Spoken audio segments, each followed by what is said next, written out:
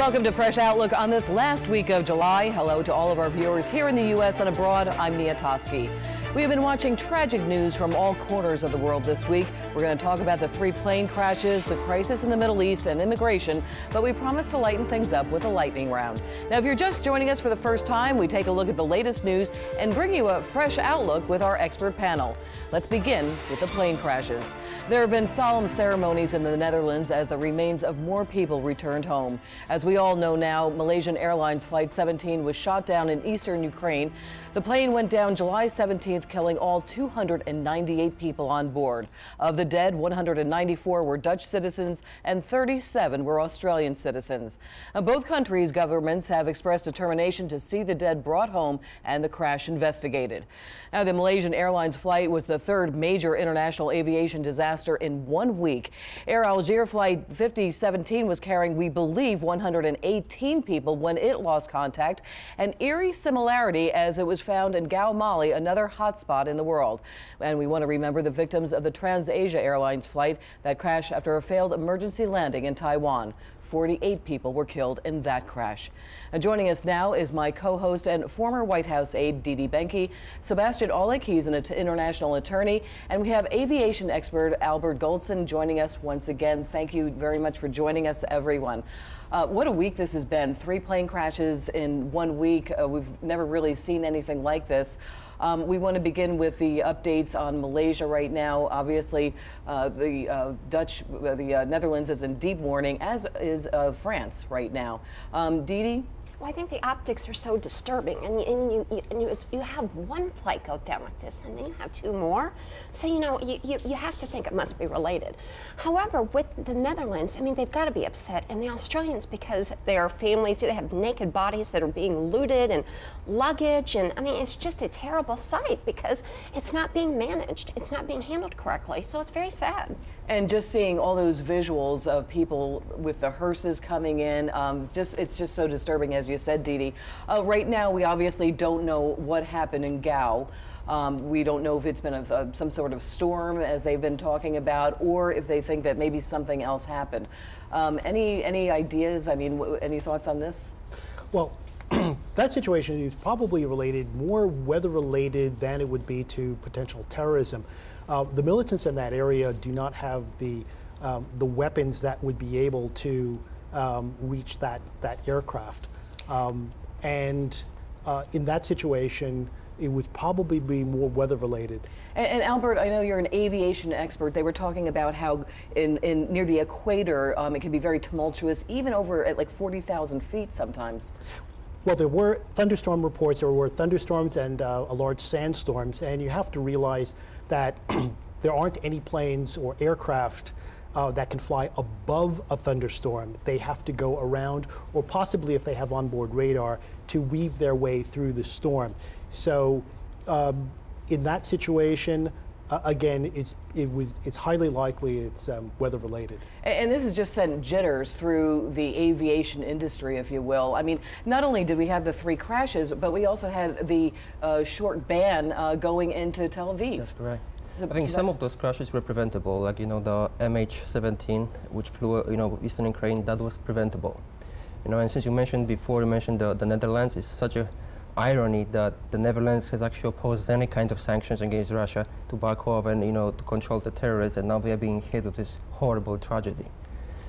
Well, absolutely, but when you also look at just the aviation industry just in general, I mean, this has been quite something. I do want to talk about what's happened with Tel Aviv as well, and the ban over there. Well, it's interesting because some people feel like the Obama administration, they were trying to punish Israel, and they think that that's the reason, not for the danger. So I don't know if I believe that or not, but some people, they're suspect of that. Why did they do that? I mean, was it really because they thought it was a danger, or were they trying to punish the country? I don't know if anybody saw, obviously, Bloomberg, the former mayor of New York, Michael Bloomberg, actually said, I'm not going to listen to that ban, and flew in there on a private jet. Good for him. What were your thoughts on that? I thought that was great. I loved it. I thought it was great. It's like the Americans going in, it's like, you know what, it's too bad, I'm going to go in there and I'm going to help my people. I thought it was good. I had very similar impression that this ban of the flights to the Tel Aviv was politically motivated to put pressure on Israel to agree to the ceasefire. I don't believe there was really such a big threat if you compare it, the planes wouldn't fly over, Gaza Strip. The Hamas didn't really target any kind of plane, they just threw the missiles, close to the airport. And it looked like suddenly everybody says we are not going over there. So I had the impression it was politically motivated. Well, and actually, you know what? If you're going to be flying into somewhere, I trust Israel. I would feel safe in Israel. They've got their act together. They know what they're doing. So Well, Dee Dee, I'll ask you this question. Ted Cruz obviously blamed Obama for banning the flights, calling it an economic boycott on Israel. That's who I was referring to, actually. And it could very well be the case. I mean, with this administration, who knows? I mean, but that would be really bad.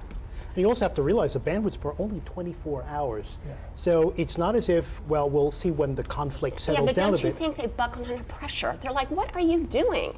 So they lifted the ban. Interesting, though, how it was 24 hours. It was more like to show that Israel is politically isolated by, the majority of countries, even that's only for 24 hours. Well, I do want to go back to the Malaysian Airlines flight right now. Obviously, there's been a little bit of pressure on Putin right now. Is there enough pressure on him right now? And what are your thoughts on that? We'll start with Dee Dee. I think it was abominable how he acted. It's like, hey, it's not our fault. Nobody wants to hear that. And he also disappeared, I might add. Of course, and no one wants to hear that. They want his help. They want him to at least admit something that, yes, they did aid. At the very least, he has to admit that, but he's not even doing that. The way he has acted, terrible leadership. Now, if Putin is found responsible for aiding the separatists with missiles, what do you think the international community will do and should do? Again, I'll start with Dee Dee. Well, I hope finally someone will get a spine and do something. Europe needs to come together, which almost never happens. In the United States, Obama's just been weak.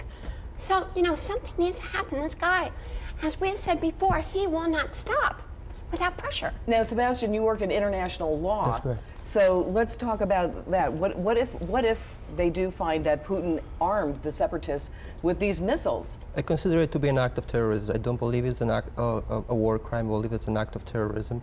He's supplying the separatists with the weapons. We know that as a fact. A lot of intelligence agencies are supplying evidence. Now, this morning, actually, the European Union imposed sanctions, published the sanctions against Russia. We sanctioned 18 political activists, politicians or governmental officials, 18. In comparison to 300 people dead, they just imposed sanctions on 18. So I call this sanctions of shame. Well, do you think that this is also going to bring a lot of the spotlight back to Ukraine? Obviously, now you've got the Netherlands involved, you've got Australia involved, you've got a lot of countries that are very upset and demanding to know what happened. I think that's very astute, Mia, because, I think that does help Ukraine's efforts. Saying, like, look, this is what we're dealing with here. And, and actually, of course, they've taken back some of the towns. And there's still turmoil there, but at least I think it's moving in the right direction.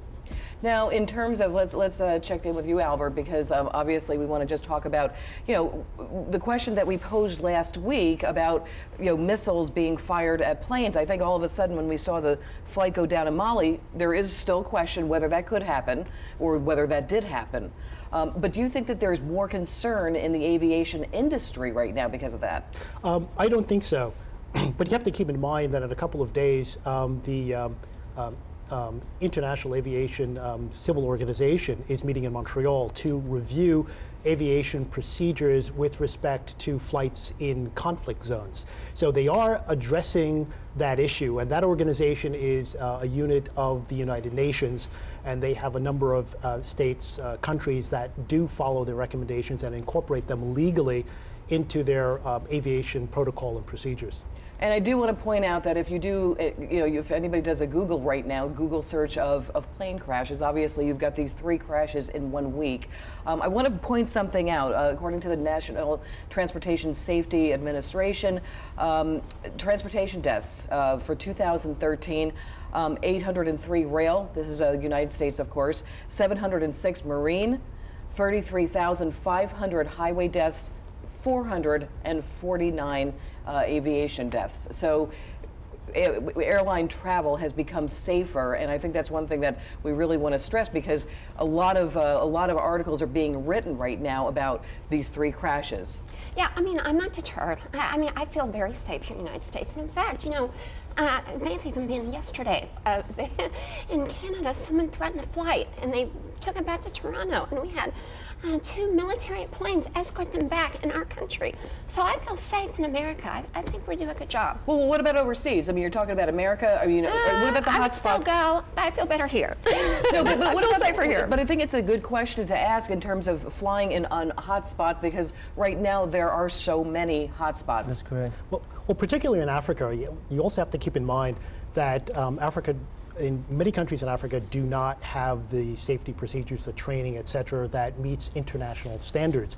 For a 4-year period, commercial airline disasters were made up 25% of all the world's aviation disasters. But you have to realize that Africa commercial air traffic is significantly lower in terms of travel elsewhere. So going into developing countries, not only Africa but other countries, you also have to realize lack of training, equipment maintenance, et cetera, that factors into a lot of these incidents. And I've traveled quite a bit in many international war zones and countries that were kind of hotspot areas. One of the things that disturbed me about these crashes, though, if the Mali crash was related to weather and you had the Taiwan flight related to weather, should there be more protocols when flying in bad weather? And I don't know. I mean, I know you're ruling it out, but it seems just a little too much of a coincidence. I mean, can you totally rule out that it's related? I don't think so. I think they're completely unrelated. It's many times you have an industry with a very high safety record. And unfortunately, you have incidences that run into clusters. It's, for example, you get up in the morning and you feel great, but you break your shoelace, you break the heel on your shoe, you spill coffee on your outfit, your cell phone goes on the fritz. They're completely unrelated, and you're a very responsible person. But 3 in 1 week? Sometimes, I don't know. statistically, sometimes those things happen. Well, I think just because of the Malaysian disappearance, and it's all been, front and center on the headlines. We don't want to not mention Ukraine right now. The latest on Ukraine right now. Now, in the week since the Malaysian Airlines Flight 17 was shot down by a missile fired from separatist territory, the Ukrainian military has made significant strides retaking 10 towns held by separatists. But today there is news that a mayor of a Ukraine town was shot dead and another mayor was fired at. We also want to mention that the Ukrainian prime minister has also resigned. Now, obviously, it's tragic about the mayor, but, it just shows the times. So still very volatile in that area. That's correct. I would say we're going to see parliamentary elections in the Ukraine probably in October. Now, in terms of the one mayor being shot, the other one being targeted, I think what we are going to see is the separatists trying to spread the terrorist attacks all over the Ukraine, just to increase, the trauma and increase the feeling of fear. Now, on the other hand, we are going to see probably NATO's response at some point that we are going to supply the Ukrainian government with some kind of certain kind of weapons. We don't know that yet, but at least we know we are talking about it. At this point, we still have opposition from the U.S. government to do it, but hopefully that is going to change. Do we think any of these economic sanctions are going to hurt Putin? He also, I don't know if anybody saw the pictures of him holding up that World Cup for the. I don't think that's what it is. I think that what will help the situation with Putin is that all eyes are on him with the crash and how he's handled a lot of things, which will make him, I think, back off. I think it's just pressure overall to make him back off and not have such a heavy hand. What did you think when you saw that World Cup 2018? I mean, this is all propaganda, of course, but still, he doesn't seem to be backing down. Putin. Yeah, he thinks he's master of the universe, Well, basically, Putin is a thug, and he likes the limelight and creating more instability in the Ukraine and employing these, for all intents and purposes, terrorist tactics. This is exactly what he wants. So again, the West has to have a very specific response on how to deal with basically a bully. No World Cup for Russia. That's the first thing. Political isolation. There should be the expansion of sanctions. FIFA said they said that they wouldn't do anything about that. Well, it has to be political pressure, hopefully something is going to happen. Now, the sanctions have to expand. The last round of sanctions from the Obama administration was the best one, but it's still not enough. It should be more. They have the potential to economically hurt, Russia in longer term, but not in a short one. Well, we certainly have a great deal to talk about. We're going to take a very short break. Keep it here to Fresh Outlook. Right now, it is quiet in Gaza as Israel's military pledged a 12-hour humanitarian truce, but can it last?